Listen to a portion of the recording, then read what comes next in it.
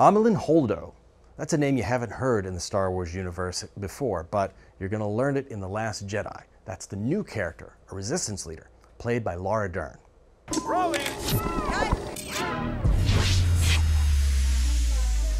Hey guys, I'm Anthony Bresnikan, and I wrote the cover story about The Last Jedi for Entertainment Weekly, and one of the things I wanted to get into was who is Admiral Holdo, this very unusual looking military leader played by Cara Delevigne. In The Force Awakens, Carrie Fisher liked to joke that General Leia looked like a fancy gas station attendant with her sort of puffy vest and tight buns in her hair.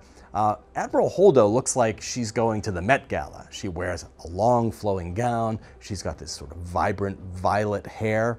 She does not look like your average military leader, and when she turns up to help guide the resistance in The Last Jedi after all of the destruction that the New Republic underwent in The Force Awakens, she is met with a lot of resistance from the resistance. These are men and women who've been through a lot. They are dirty, they are grubby, they are tired. They have been on the front lines of this battle against an intergalactic fascist force.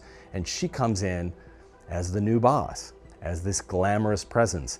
And Cara Delevigne tells me that they're playing with a lot of stereotypes about new women moving in, breaking the glass ceiling, and leading the troops, as it were.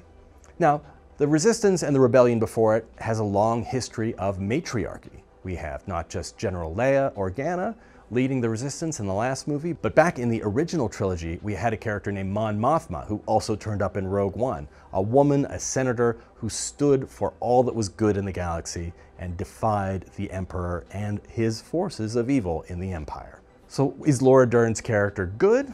Is she bad? I think it's a little bit of a mix. Oscar Isaac, who plays Poe Dameron in the film, says his X-Wing pilot is initially very resistant to her. He trained under Leia. He believes in Leia. He does not feel they need any kind of new leadership or vision.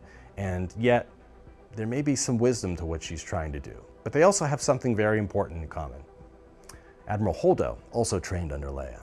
She's as much an apprentice as Poe Dameron was. And Leia is looking to them to be the new leadership for this galactic resistance.